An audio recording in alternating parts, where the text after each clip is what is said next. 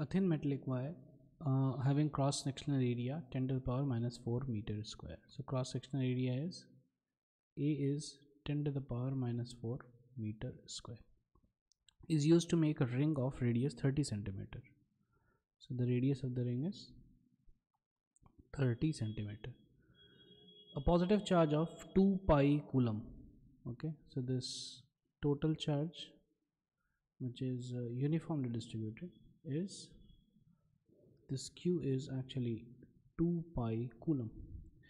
Is uniformly distributed over the ring. Well, another positive charge of plus 30 picocoulomb. So here the charge which is mentioned written placed here is 30 picocoulomb, center of the ring. The tension in the ring is okay.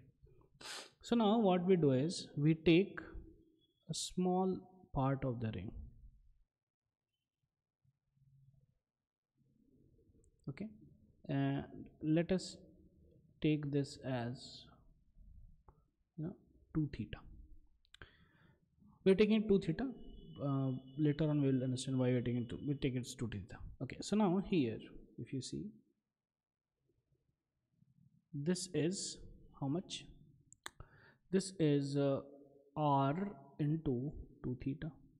So it will be having some charge also. Now what is the charge in r2 theta?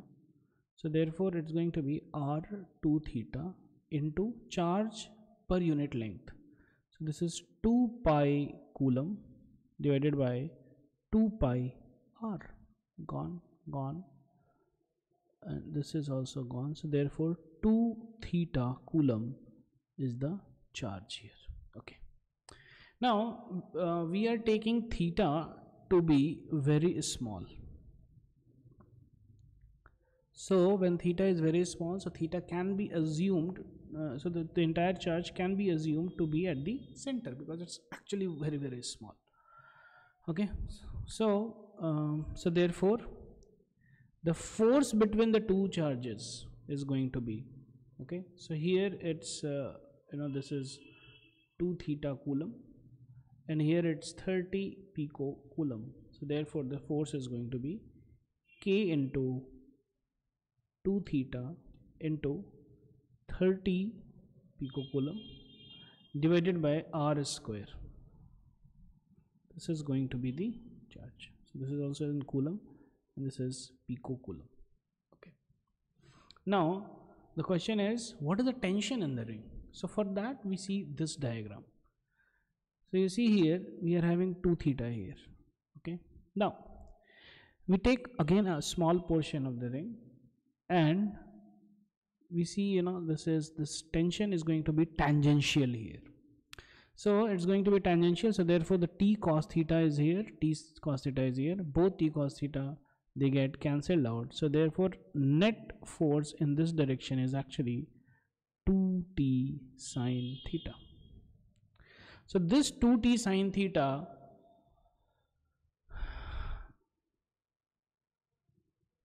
okay, this 2t sine theta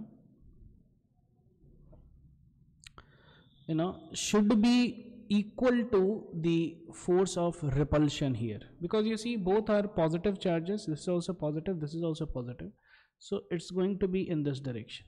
Okay, so the tension force, the 2t, this is going to counteract here. Okay, so basically the force of repulsion was in this direction, so both of them are going to be equal. So therefore 2t sine theta is going to be equal to how much? K into 2 theta into 2 theta coulomb into 30 picocoulomb divided by r square, and r is 30 centimeter. So therefore 0.3 meter whole square. Okay, so now since theta is very small, so therefore we can write sine theta to be equal to theta, because theta is very small. So 2t into theta should be equal to K, which is 9 into 10 to the power 9 Newton meter square per coulomb square into 2 theta coulomb into 30. Now this is 30 picocoulomb. Pico is 10 to the power minus 12 coulombs divided by 0.3 meters whole square. So this is 3 into 10 power minus 1. So 9 into 10 to the power minus 2 meter square. Meter square and meter square is gone. Coulomb square and coulomb is gone. So therefore 2 theta and here also it's gone. So therefore T becomes, if you see, okay, 9 and 9 is also gone here. And okay, so it is 30 into 10 to the power minus 12 plus 2 plus 9. So tension actually becomes 3 newtons. So therefore the tension in the ring is 3 newtons.